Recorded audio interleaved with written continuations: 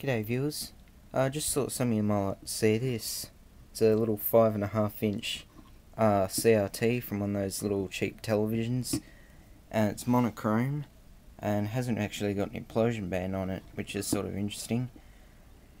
And there's the anode there. Yeah, it's very small actually. It's the smallest CRT I actually have right now. There's a flyback from a 14" computer monitor, and there's a flyback from that one, and they're rated to about maybe 30,000 volts, and this one will probably only be about 10,000. So I might try running this at some point if I can find out how to run them.